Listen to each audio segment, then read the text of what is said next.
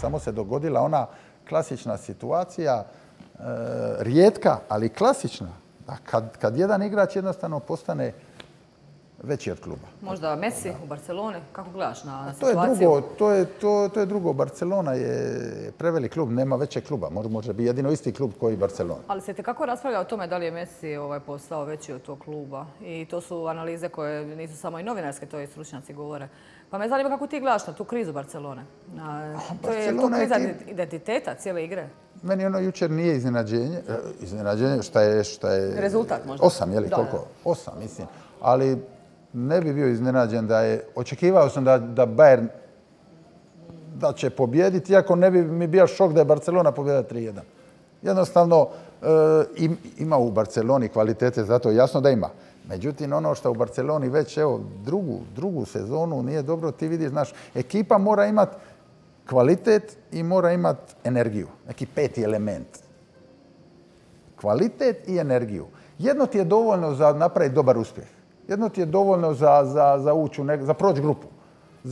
Za ostati u ligi, naravno. Ima ovo na energiju, kao nekakav, šta ja znam, Burnley ili Sheffield United sada je 8. ili koji je energija, kvalitet, ok, energija. Ili imaš ove koji igraju isključivo na kvalitet, energije neke nema tu, ali je dovoljno, znači, ali za napraviti nešto, za osvojiti nešto veliko, kao što je Liga prvaka ili u finale ući ili to, zato ti treba jedno i drugo. Barceloni je ostao kvalitet,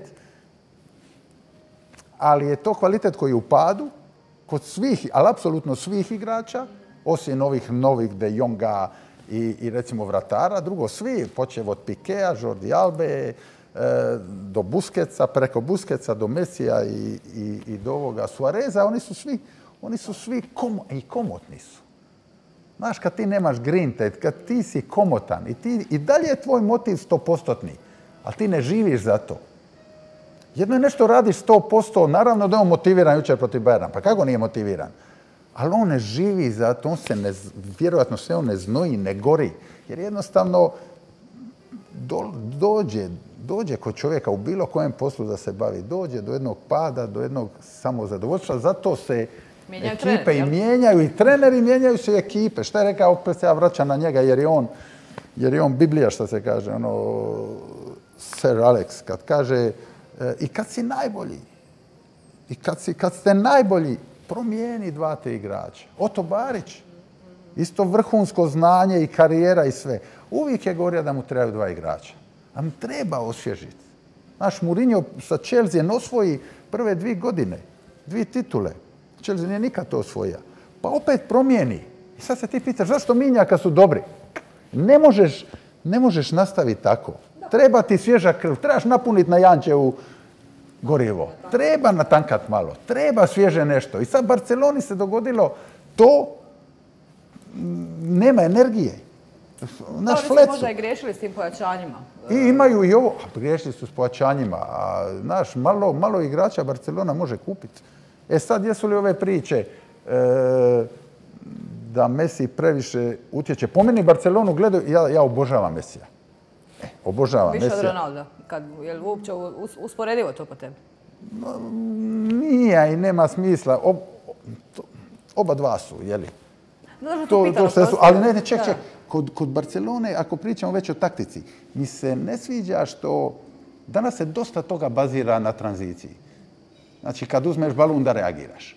I tranzicija je kad se bilo koje 2 ekipe, ako su ravnopravne ekipe, na bilo koji nivou da se radi, da li mi i Brentford ili Barcelona Bayern, odlučuje neko fali i sad taj trenutak. I sad dok druge ekipe idu na tranziciju, znači šta je tranzicija? Daj balun ovome koji je u najboljoj poziciji, koji šprinta iza, tako daj njemu balun. U Barceloni se tranzicija uglavnom svodi na to, kad uzmemo balun, prvo ne daj balun nekome koji je u najizglednijoj situaciji i u poziciji, nego prvo gledamo gdje je Messi. Gledamo gdje je Messi, prva lopta mora obavezno ići do Messija. Onda dok ona dođe do Messija, onda se već ta tranzicija prestane biti tranzicija. Jer se ekipa vrati i to je to. I žao mi ih je. Šta mi ima biti žao, osvojili su sve ljudi. Ali nekako uvijek navijam za Messija. Osim kad igra protiv ovih nekih osobnih mojih što su tipa Luke, jeli jasno da.